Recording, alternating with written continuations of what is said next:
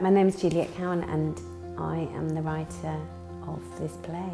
So I wrote Mum because I wanted to write a play, and at the time my mum had dementia and she was having these hallucinations, and I thought it's such a pity. There were lots of them were very scary. I thought it was a real pity that she had to have the hallucinations kind of all by herself without us.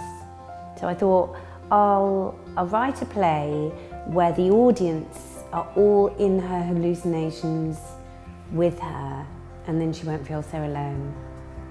And also because of it was sort of dealing with that subject matter, I didn't have to approach it as if I were writing like a proper play. I could sort of make it a bit more of a play on the structure a bit more. So if I could have anyone in the audience for Mum, I would first of all have my mum, who's dead, because I think she would both love and be horrified by the play in kind of equal measure.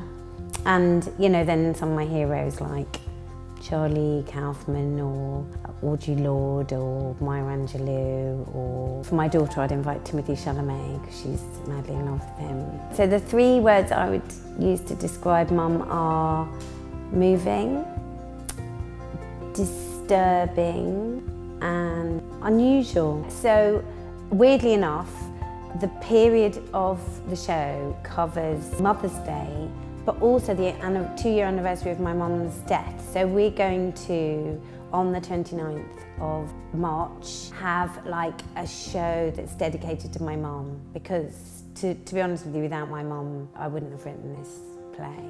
I mean, people should come and see Mum because obviously it's a brilliant play what I wrote. But also, it's the kind of theatrical experience that I really love.